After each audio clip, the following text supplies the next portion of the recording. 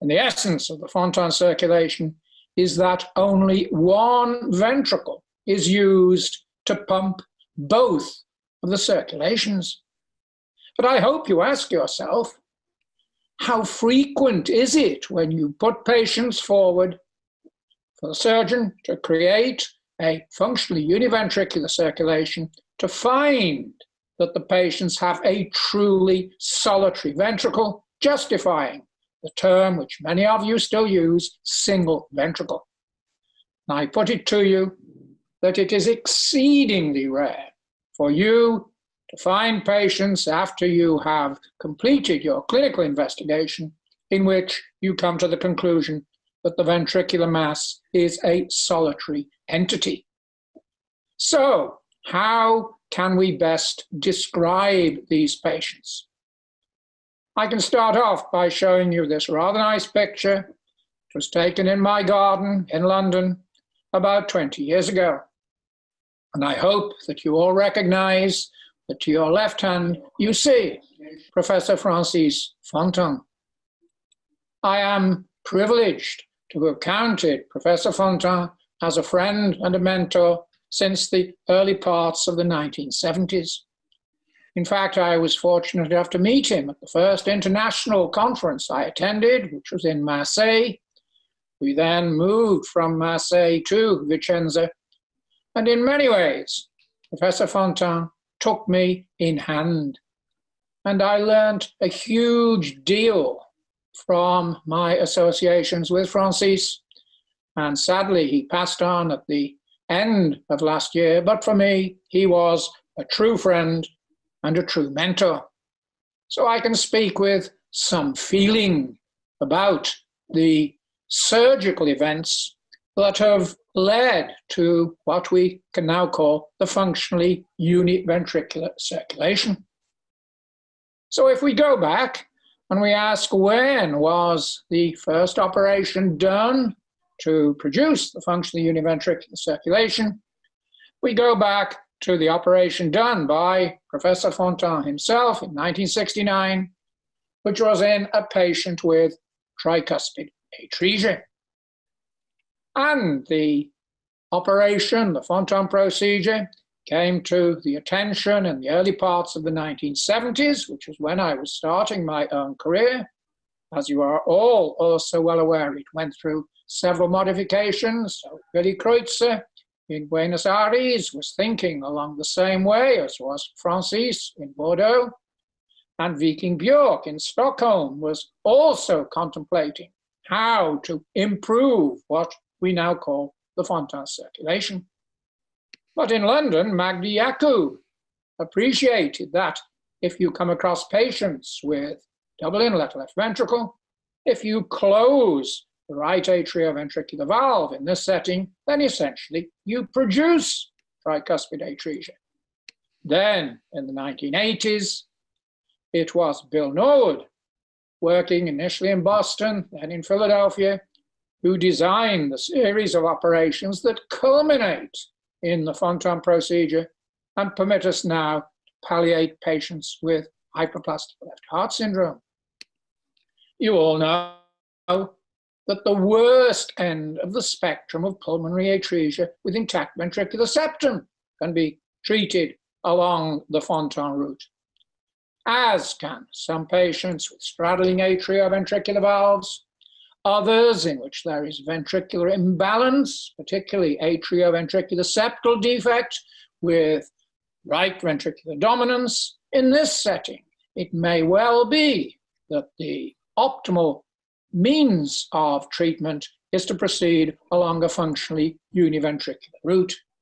And we can say the same for many patients who have complex circulatory patterns. So how can we make sense of the variegated anatomy you see in these various settings? So what I'm going to suggest to you is that if we are to understand the anatomic foundation for functional univentricular circulation, if we are to describe it in adequate fashion, we need to do two things. We need to start off by analyzing what is going on at the atrioventricular junctions.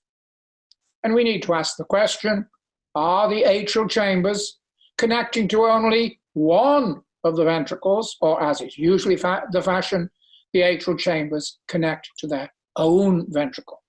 But that is only half of the problem, because if we are to find the solution, we also need to describe the ventricular morphology. And here we come to the potentially contentious point. What is the morphologic nature of the ventricle that pumps the blood into the systemic circulation? And is there indeed a second ventricular chamber? Are we truly dealing with a single ventricle? And if not, if in fact there are two ventricles present, how can we describe that arrangement in logical fashion? So let's go back and let's ask the questions as to why we have these problems in description of the so-called single ventricle. So I can take you back to the start of my own career, which, as I say, was when I first met Francis Fontaine. And at that time, everybody thought that tricuspid atresia, the lesion which Professor Fontaine first repaired with his operation, tricuspid atresia was considered to be a biventricular heart. In contrast, however, double inlet left ventricle, a lesion which magnified right atrioventricular valve, that was considered to be the paradigm of what many still consider to be the univentricular heart or single ventricle. So was this approach to nomenclature justifiable? Well, here we see the anterior small chamber in tricuspid atresia that is pumping the blood into the pulmonary circulation. And when I started in my career, it was usual to describe the apical part of this ventricle as the ventricular sinus, and then to describe the long component of this hypoplastic right ventricle that is leading up to the pulmonary trunk in this instance. This is a heart for a patient who has concordant ventricular arterial connections and tricuspid atresia. The outflow tract was called the conus, and indeed many still consider this to be a conus. So at the time, this is the early part of the 1970s, people would look at this chamber, and this is the typical chamber that we find in double inlet left ventricle with discordant ventricular arterial connections, double inlet left ventricle with, if you will, transposition. This chamber was considered to be a right ventricle, but instead was considered to be an infundibular outlet chamber. But note that unlike the small chamber you see to your left hand, in which the morphologically right ventricle is supporting the pulmonary trunk, most often in the setting of double inlet left ventricle, the infundibular outlet chamber supports the aorta because there are discordant ventricular arterial connections. So it was about this time, when I was still working for part of my time in Liverpool at Alder Hey Children's Hospital in Liverpool, I came across this heart. Now, when you look at this heart, in which you see the pulmonary trunk is arising from the small anterior chamber, I put it to you that the anatomy of this particular small chamber is no different from that you see in the setting of tricuspid. And this, of course, is the small chamber you see in the setting of the so-called Holmes heart. So this is double inlet left ventricle. Both atrial chambers are joining into the left ventricle, but instead of discordant ventricular arterial connections, we have concordant ventricular arterial connections. So at that time, it became very evident to me that when we look at these two entities, tricuspid atresia, double inlet left ventricle, and when we compare them in the setting of the same ventricular arterial connections, there is little difference in the structure of that small anterior chamber. But there are, of course, major differences, and the differences are found at the level of the atrioventricular junctions.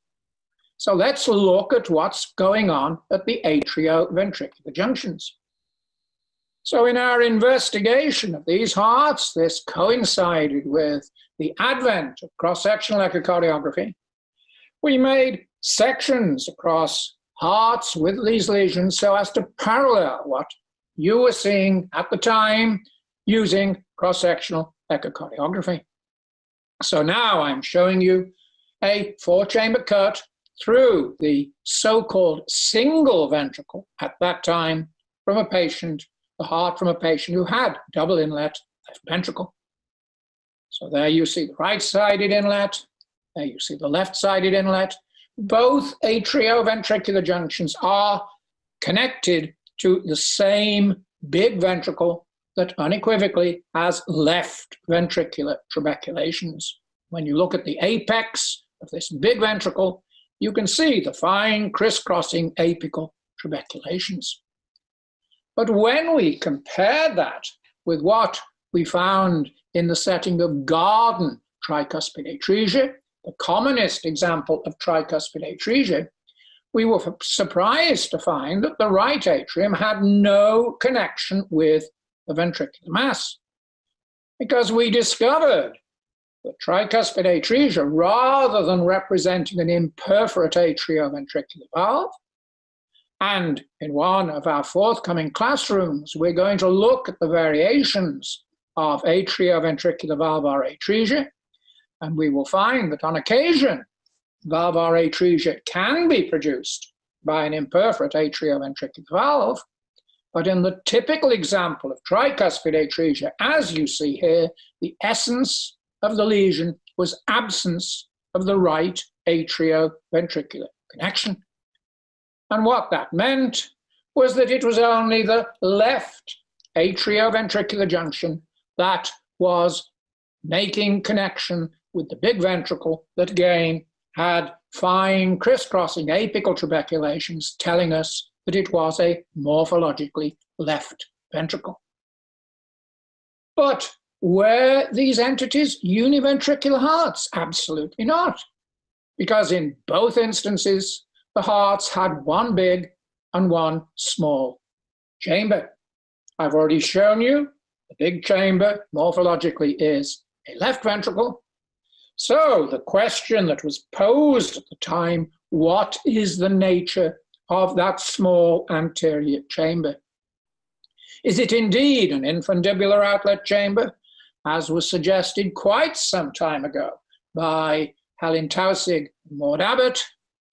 Or is it, as we now know, an incomplete right ventricle? And the answer to this conundrum depends entirely on how we analyze normal ventricles. So let's look at some normal ventricles. Many of you will have seen this picture before. I've shown it to you in the setting of sequential segmental analysis. It is a normal right ventricle. I'm showing it to you having removed its parietal wall. And the key to our approach to ventricular description is that we recognize the ventricular mass extends from the atrioventricular junction all the way to the ventricular arterial junction, because that is the extent of the ventricular myocardium. And then when we look at the functional components of this right ventricle, we can see that it has an inlet surrounding the morphologically tricuspid valve. It has an apical trabecular component, which has coarse trabeculations. And then in the right ventricle, there is a long infundibular sleeve, freestanding, lifts the leaflets of the pulmonary valve away from the base of the ventricular mass. We are analyzing the ventricle in tripartite fashion. And we can do exactly the same to the morphologically left ventricle, because again, we could recognize that the ventricular myocardium extends from the atrioventricular the ventricular arterial junctions. And then within the chamber as thus defined, we can recognize an inlet, an apical trabecular component, and this time again we see those fine crisscrossing trabeculations that identify this as the morphologically left ventricle. And there an outlet that is abbreviated compared to the right ventricle because it lacks a complete muscular infundibulum, but an outlet nonetheless that is supporting the leaflets of the aortic valve. So what we can say is that normal ventricles each have 3 parts. But we know from our analysis of congenitally malformed hearts that these 3 parts are not always normally sized.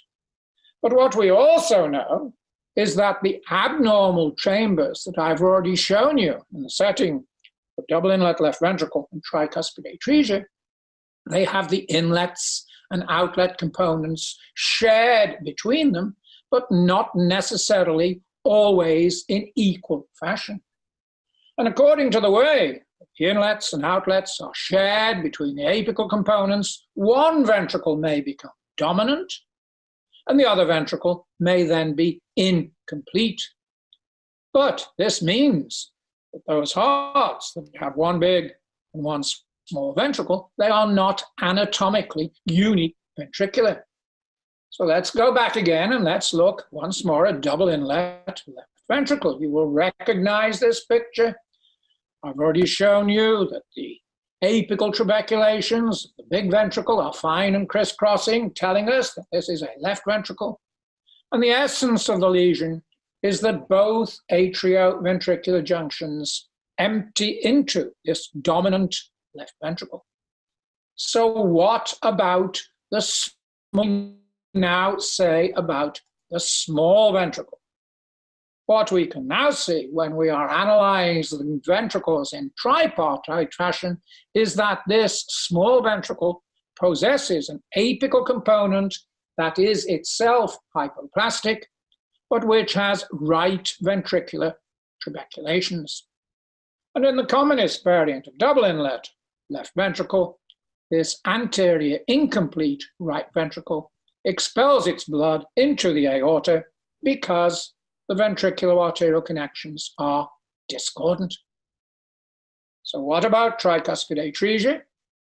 As I've already told you, in the 1970s, we discovered that the essential feature of tricuspid atresia was absence of the right atrioventricular connection. And that meant it was only the left atrioventricular junction that was connecting to the big ventricle, which once again had left ventricular trabeculations. In the setting of tricuspid atresia, however, as we've already discussed, most frequently you find concordant ventricular arterial connections, and then it's much easier to recognize the obvious apical component of the incomplete right ventricle, along with a long infundibulum supporting the pulmonary trunk. But what we can say when we analyze both of these hearts in tripartite fashion is that they both have a big left ventricle and they have a small incomplete chamber that is unequivocally a right ventricle and is incomplete because it lacks its inlet component. So neither, when analyzed in terms of their anatomy, is a univentricular heart or a single ventricle. So I made a fundamental mistake in the latter part of the 1970s when I tried to persuade people that tricuspid atresia was a single ventricle. I was doing that because most people at that time accepted that double inlet left ventricle was a single ventricle. And what I should have done from the outset was to recognize that in fact double inlet left ventricle, just as with tricuspid atresia, has a dominant left ventricle and an incomplete right ventricle. And what we appreciated, in fact, is that if anything was single, it was the atrioventricular connection and not the ventricular mass. So this brings us back to how we categorize hearts. And we follow now the Linnaean approach. We put those entities together, have features in common, and we distinguish the species according to their differences. So we can make a simple classification of overall hearts with congenital malformations. And we can make a big group of hearts that have biventricular, atrioventricular connections. And we can make a much smaller group of those hearts that either have double inlet ventricle or else absence of one of the atrioventricular connections. And now we know, as I will show you, that both of these groups can produce entities that are functionally univentricular. But when we look at the species, we can choose the feature we like, which might be atrial arrangement, might be double inlet ventricle. We're going to have a classroom devoted to double inlet ventricle. It might be ventricular morphology. Hearts with dominant left ventricles can have double inlet or can have absent connection. The ventricular arterial connections can vary. What it means is that when we classify these hearts, having put them into their genuses, we then need to undertake complete sequential segmental analysis. So if we look again at double inlet left ventricle, we see that the left ventricle is the big ventricle, the right ventricle is incomplete, and the essence of the lesion, both atrioventricular junctions connect to the big ventricle. And there we see the septum. Here again, we see it on an angiogram that was produced a long time ago now, and I was still working at the Brompton Hospital by Michael Rigby. There we see the septum, and the essence of hearts that have dominant left ventricle is that the septum is anterosuperior relative to the atrioventricular valves.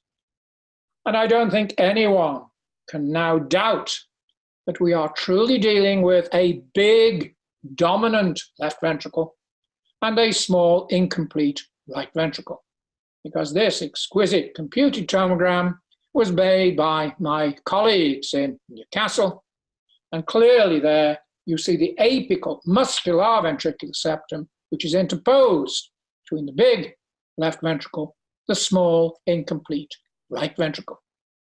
And we know that that septum is the apical septum because it carries the atrioventricular conduction tissues. It's delimited by the perforating branches of the coronary arteries. It truly is the rudimentary ventricular septum. And that tells us why we are not dealing with an anatomically univentricular heart in the setting of double inlet left ventricle. And we know that the incomplete left ventricle oftentimes is leftward, as you see here. And we can describe the communication between the big ventricle, the small ventricle, as the ventricular septal defect. So no longer need we worry ourselves with such arcane descriptions as the bulboventricular foramen. We can also recognize that the incomplete right ventricle can be right-sided, but again, we can call the channel between the big ventricle, the small ventricle, the ventricular septal defect. And those of you who still worry that in fact that chamber might be no more than an infundibulum, you can look at hearts like this. The big ventricle, again, has apical left ventricular trabeculations. It has double inlet. It has double outlet. And if the small chamber were truly an infundibulum in the setting of double inlet, double outlet, there would be nothing left. But there, in fact, anterosuperiorly in this heart, we see the remnant of the incomplete right ventricle. This time, it is only the apical component because both of the arterial trunks, along with both of the atrioventricular valves, are arising or leaving the dominant left ventricle. So no question, double inlet left ventricle is not an anatomically univentricular heart, and the channel between the big left ventricle, the incomplete right ventricle, can simply be described as the ventricular septal defect. But of course, it's not always the left ventricle that is dominant when we have functionally univentricular hearts. So here I'm showing you the situation where it is the left ventricle that is incomplete. And now when the left ventricle is incomplete, the right ventricle is dominant. There is the septum. And we see now the common atrioventricular valve, in this instance, connected to the dominant right ventricle with double outlet from that right ventricle. And here you see one of the earliest angiograms we came across with this entity, double inlet right ventricle. And when we have double inlet right ventricle, when we look carefully, you see that tucked in the back pocket of the ventricular mass, we find the incomplete left ventricle with a hypoplastic septum, but still an apical septum, atrioventricular junction to the dominant ventricle, along with both arterial trunks. So the essence of the dominant right ventricle, the septum, is postero-inferior to the atrioventricular valves. I showed you examples there of double inlet right ventricle with a common atrioventricular valve. And in fact, the connection is still double inlet in the setting of the common valve because both atrioventricular junctions empty into the dominant right ventricle through a common atrioventricular junction. But here I'm showing you double inlet right ventricle with separate atrioventricular valves. There is the right valve, there is the left valve, both connected to the dominant ventricle, which now has coarse apical trabeculations. But once more, this is not a solitary ventricle because when we look posteriorly, there is the remnant of the left ventricle. The left ventricle is incomplete, lacks its inlet, in this instance, lacks its outlet. All that remains is the apical trabecular component, albeit here with a straddling papillary muscle. So the essence of double inlet right ventricle is that it is the right ventricle that is dominant, once more not anatomically univentricular. So can you have a truly univentricular heart? Well, you can, but it is very rare. Of the hearts that I've seen that are truly univentricular, I can count on the fingers of both my hands. This is perhaps the nicest example, and this was one of the earliest hearts that I was confronted with when I was working at the Brompton Hospital in the 1970s. There you see both atrioventricular valves coming into the ventricle, both arterial valves supported by the ventricle. It has exceedingly coarse apical trabeculations, and we looked all over this heart for a second chamber. We could not find one. So that is the truly univentricular heart of solitary and indeterminate trabecular pattern. So what that means is that when we want to distinguish between the functionally univentricular hearts, we need to find the septum. And if we find an apical septum, which is a true rudimentary ventricular septum, because it carries the conduction system, nourished by the perforating arteries, it will be anterior when it is the left ventricle that is dominant.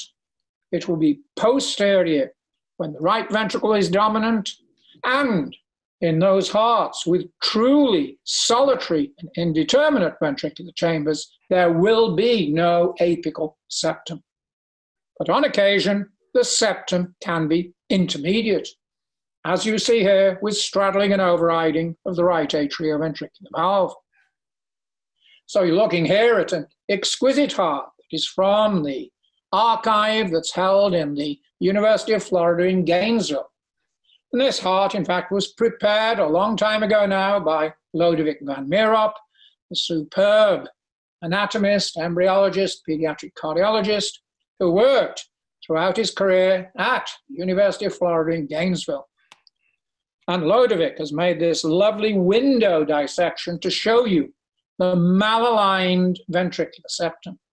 But in this instance, the straddling right atrioventricular valve is mostly connected to the dominant left ventricle, meaning that in essence, we have double inlet left ventricle.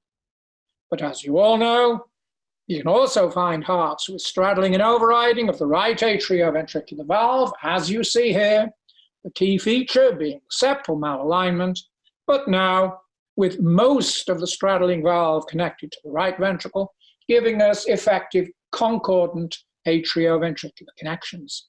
These hearts represent a spectrum, and potentially part of the spectrum might be suitable for biventricular atrioventricular connections, part might be suitable for functionally univentricular connections. And that's why we are talking about a spectrum of malformation. So we know that some of those hearts that have biventricular atrioventricular connections can also be functionally univentricular.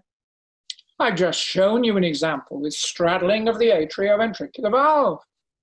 In hearts that have unbalanced atrioventricular septal defect, when the right ventricle is dominant, the left ventricle may be incapable of pumping the systemic circulation, and so those hearts will also be functionally univentricular despite the fact that they have biventricular atrioventricular connections. When we come on to look at hearts that have atrioventricular valvular atresia, I'm going to show you that on occasion, some of those hearts can have biventricular AV connections, but with imperforate atrioventricular valves. And then we have hyperplastic left heart syndrome, hyperplastic right heart pulmonary atresia with intact ventricular septum. And here, despite the presence in the majority of these individuals of biventricular atrioventricular connections, the hearts are functionally univentricular. So we're going to devote a complete session to hyperplastic left heart syndrome. And what we're going to find, that this, in fact, is a combination of phenotypes. The hearts can have mitral atresia, they can have mitral stenosis, they can combine with aortic atresia or aortic stenosis.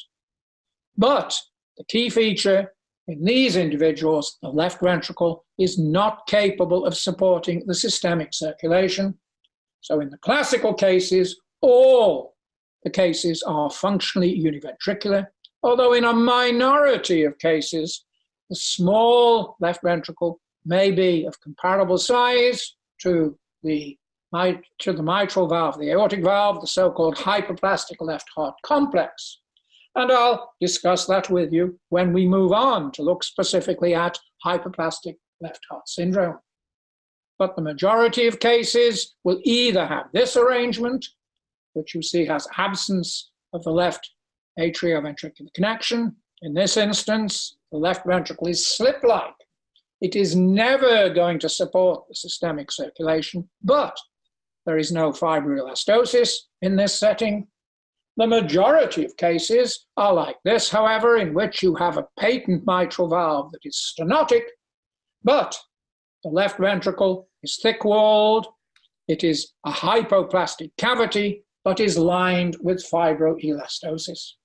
And it's most unusual that ventricles of this sort are again ever going to support the systemic circulation, meaning that despite the fact we have biventricular atrioventricular connections, we have functionally univentricular hearts.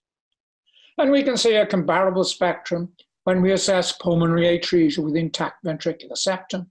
It too is a spectrum of malformation. And we know that the essence of this lesion is overgrowth of the right ventricular cavity by mural hypertrophy. And in all of these individuals, the right ventricle retains its tripartite nature, and the mural hypertrophy squeezes out the cavity. So it is the cavity that can be tripartite, bipartite, or unipartite, and depending upon the extent of the mural hypertrophy, the hearts themselves can be functionally biventricular or functionally univentricular. So when there is minimal overgrowth of the apical component, as you see here in the setting of an imperforate pulmonary valve, a good-sized right ventricle, there is the imperforate valve guarding the ventricular arterial junction, the valve can readily be perforated, and these patients can be put forward for biventricular correction. But compare that with this situation. You see that the mural hypertrophy has totally obliterated the apex of the right ventricle. It's also obliterated what was initially the infundibulum. So now the cavity of the right ventricle is no more than the hypoplastic inlet part. And when we look down into the atretic pulmonary route, we see the tri-radiating sinuses, but there is no evidence of what presumably was there at the outset. There was a pulmonary valve initially, but it has become obliterated. And it's very likely that these patients, many of whom have fistulous communications between the cavity of the right ventricle and the coronary arteries, it is very likely many of these patients will go on to a functionally univentricular repair. So if I summarize my introduction to the functionally univentricular heart, solitary ventricles are as rare as hen's teeth. So the majority of the hearts, which many of you, I'm sure, still suggest are single ventricles or are univentricular. In fact, they have one big and they have one small ventricle. What I hope I've shown you is that such hearts with one big, one small ventricle can have univentricular atrioventricular connections, double inlet, absence of one atrioventricular connection, but in many instances they have biventricular atrioventricular connections, but despite that, one of the ventricles is big and one of the ventricles is small. So what I hope I've shown you is that simply by describing the functionally univentricular arrangement, we are restoring logic to what for decades has been a contentious entity and which hopefully now is no longer contentious. And over the next few weeks, we're going to look specifically at the morphology that makes up the subsets of the functionally univentricular heart, double inlet ventricles, atrioventricular valvar atresia, hypoplastic left heart syndrome, and pulmonary atresia with intact ventricular septum.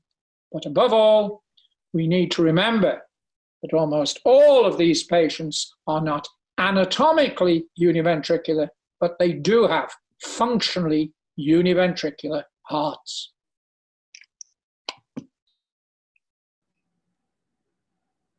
It was an amazing presentation. Thank you very much, Dr. Anderson.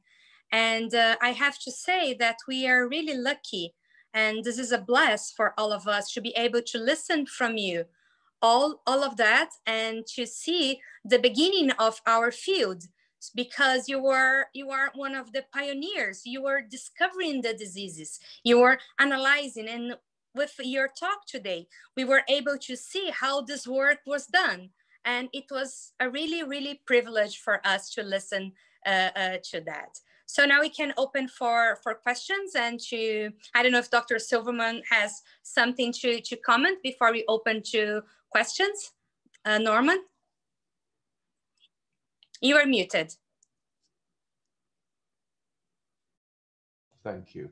Hello, thank you very much, Grace. And Bob, thank you for a very clear and precise description of the functionally single ventricle.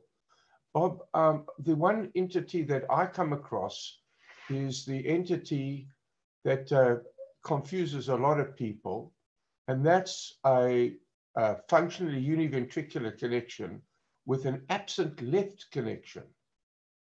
And I didn't see you show any images of this particular entity. It's something that we see fairly often.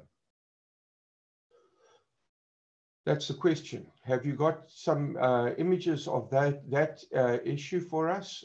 Can you comment on it? In fact, Norman, I did show one example, because I showed an example of hypoplastic left heart syndrome, in which I pointed out that the mitral valve in that instance had presumably been present at the start of development, but had become absent, and that was absence of the left atrioventricular connection in the setting of a dominant right ventricle.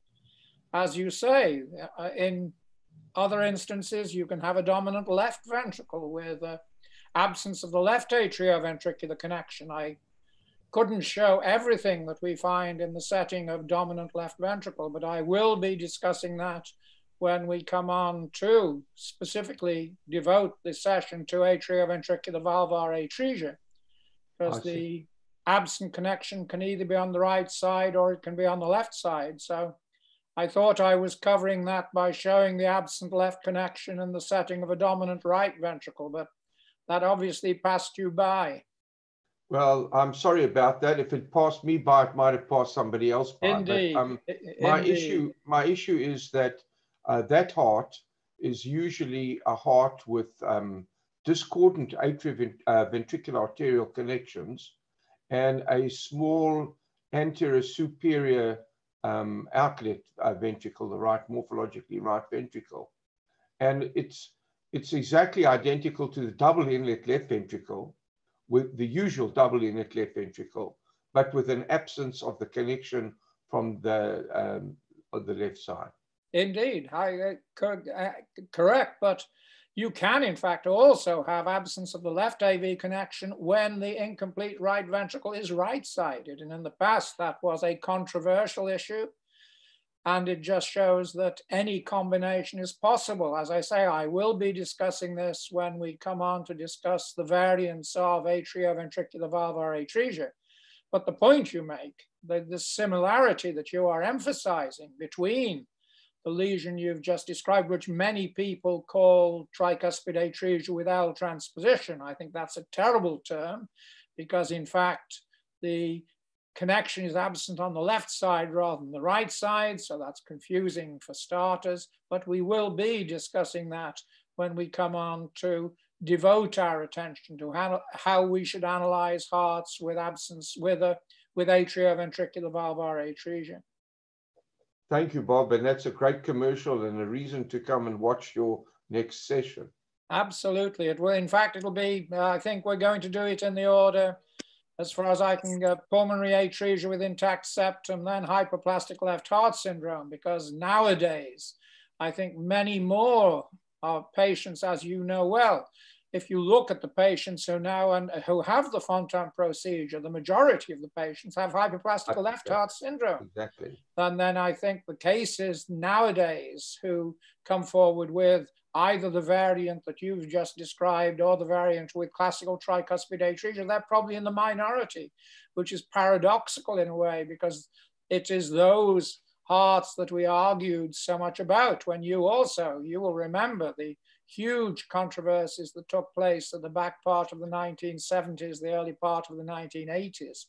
And I suppose you could say that it was the advent of the approach to hyperplastic left heart syndrome that focused our attention on all of these variants. Correct. Anyway, that was great and very clear. And I certainly think that your line of reasoning is outstanding. Thank you. And hopefully in the fullness of time, you will be showing the echo correlations of all these features. I hope so. Thank you. Yes. We hope so too, Dr. Silverman. It's going to be amazing when we are able to have all of the pathologies with the correlation of the images as well. I want to make one question. It's not related exactly to this topic, but I'm really curious about how did you do this, guys? How did you describe the anatomy? How did you discuss with each other in the 1970s when there was no internet? There was difficult to travel, difficult to communicate. How was it? How was the development of my field? I'm really curious to know about it. It's very interesting because despite the difficulty in traveling, Norman was a frequent visitor to my department and he created total havoc. Nowadays, when I was at the Brompton Hospital, Norman would come over and would spend weeks going through all of my slides. And now Norman is the only one who has copies of my slides. It's true. Thank you, Bob. I'm always with you. I can just open my collection and see all of your pictures. But it is true. I mean, and Norman was one of the first people to develop cross-sectional echocardiography, what we call two-dimensional echocardiography, when he was at Stanford when he started that before he moved to UCSF. Of course, now he's back going between the two, but it was really the advent of cross-sectional echocardiography and the need to make the comparisons between the two that focused our attention on these differences. And that's when we realized that rather than the ventricular mass being univentricular, it was the atrioventricular connection that was univentricular. Correct. Very nice. We have, I'm mute. Okay, no, I'm not mute. We have some questions on the Q&A box. I'm going to make them for you.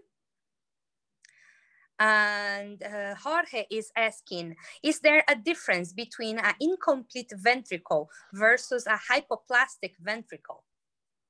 That all depends on the nature of the ventricle. The ventricle can be hypoplastic because it is small, and it can be hypoplastic because it is incomplete. So all incomplete ventricles are hypoplastic, but not all hypoplastic ventricles are incomplete. So in pulmonary atresia with intact septum, for example, as I try to emphasize, the small right ventricle has all of its three parts and can be hypoplastic, but hence is not incomplete.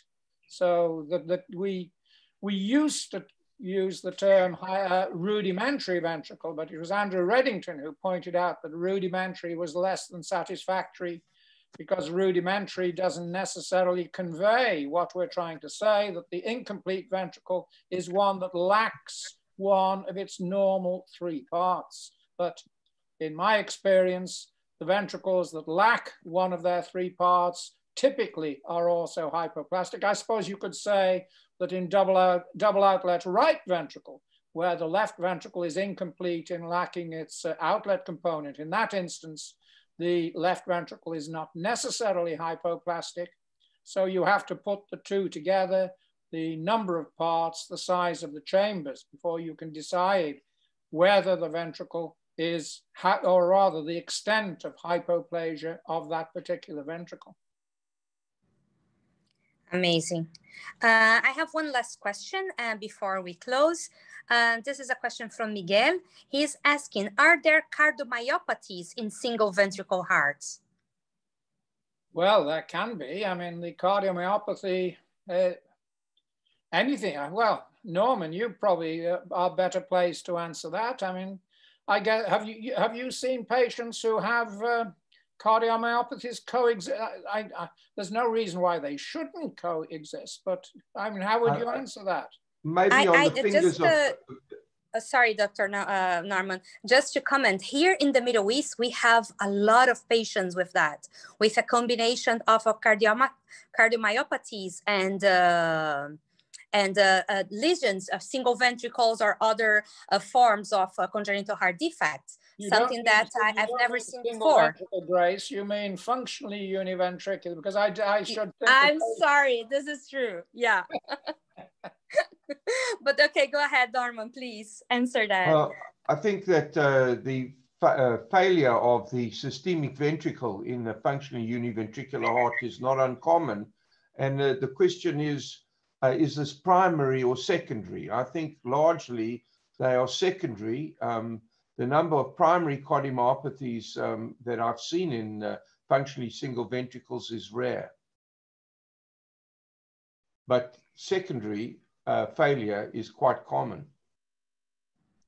Okay, and we have with us...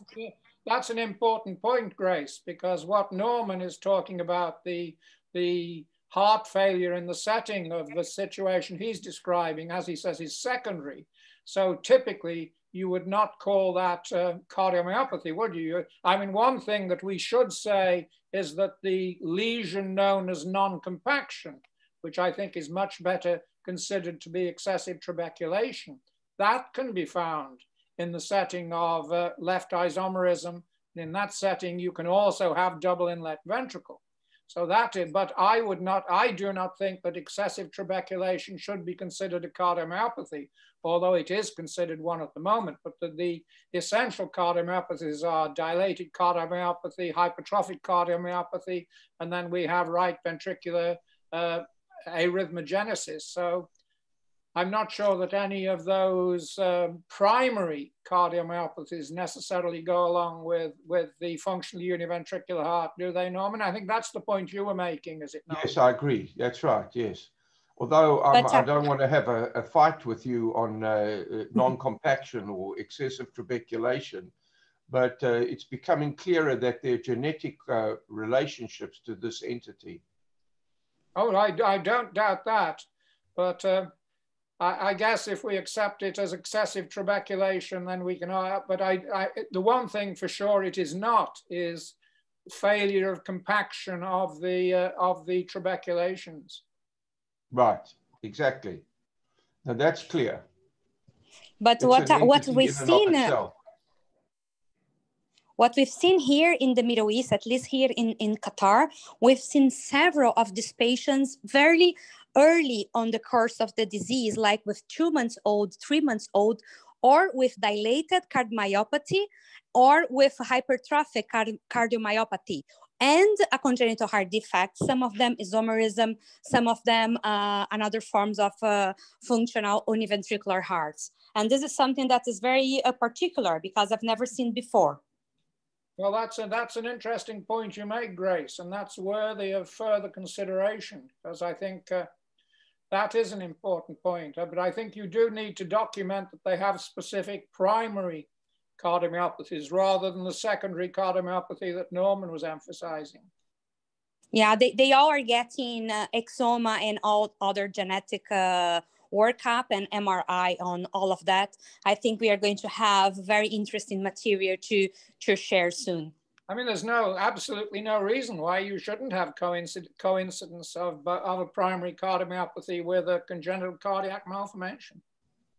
In the fullness of time, I mean, you're bound to see that combination. And I guess you're seeing it more in your environment because of the greater genetic intermixture and what have you. Yes, I think that's exactly the reason. We have a lot of consanguineous marriages in the region, so we have a lot of genetical problems. Okay, it was an amazing session. Thank you very much. We don't have any more questions. I did very well with so few questions. I think we have...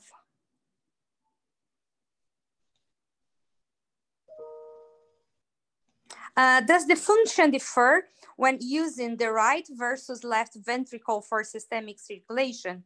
In other words, do left ventricles do a better job of doing systemic circulation than right ventricles in the functional univentricular heart, particularly after surgical palliation? That's an excellent question. Yes, it is. It is. And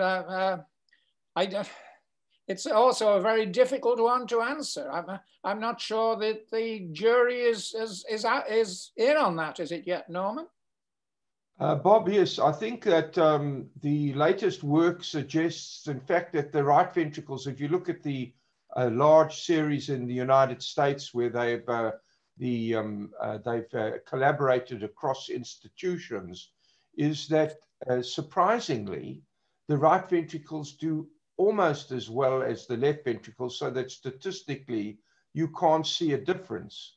It's sort of counterintuitive because of the structure of the right and the left ventricles, but people have also noted that in the accommodation of a functionally right ventricle as the dominant ventricle after Fontan, there are certain changes in the way the right ventricle functions that makes it more like a left ventricle.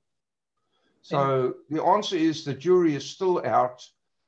Although it's counterintuitive, it doesn't seem to make that much of a difference in the long-term follow-up of these patients. There you go.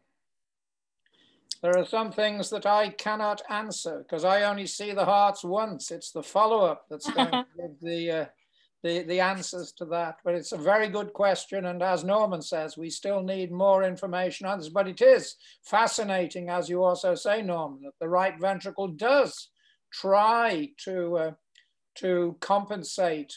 And we know that in some instances, patients with congenitally corrected transposition, which have a pumping right ventricle to the systemic circulation, they can live till they're 90 years old.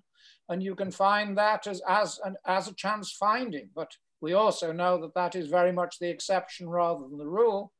So there's no reason why the right ventricle should not pump for a lifetime. So we have another question from Dr. Kamal from Pakistan. He is asking about the possibility of a hypoplastic or a small ventricle to grow when it's volume loaded. Another very good question. And again, I think that depends on whether the ventricle is complete or incomplete. I think that in the setting of pulmonary atresia with intact septum, if you correct those to a biventricular circulation, then without question, the right ventricle can grow and can achieve its normal dimensions. And I guess the same goes for the left ventricle. I mean, we know that on occasion, rarely you can achieve biventricular repair in the setting of so-called hyperplastic left heart complex. And then again, the small left ventricle will achieve its normal size. And if we think of total anomalous pulmonary venous connection, oftentimes when we look at that, the left ventricle seems small, but you put the flow back into it and it will grow. So I think that these things do have the opportunity to grow. But again, I'm not the best guy to answer that. I think, but the potential has to be there. Do you want to comment on that, Norman? No, I don't think so. I think that Bob did an excellent job. Thank you. Amazing. Sasha, do you want to say something? Thank you very much. I think, as you say, that the people must be happy because it's a unique and real exceptional opportunity to have Bob Anderson, who is revising himself. Who is, we continue to learn all the time. Yeah. That's the beauty of these classrooms, because I get asked very good questions, and then all the time we have to revise our ideas with the evidence that comes before us. Yeah, this is for me the best. So sorry, we see you on Monday with Norman, and I hope if Bob will be free, he can join us also on Monday. It's at 1 hour later at Rome time, right? 4 p.m. Rome time. Yes. Okay. It's a tea time in London. Yeah, okay. Breakfast time in California, Norman. That's right, Bob. You'll have to wait a little bit longer before you open your bottle of wine. Absolutely.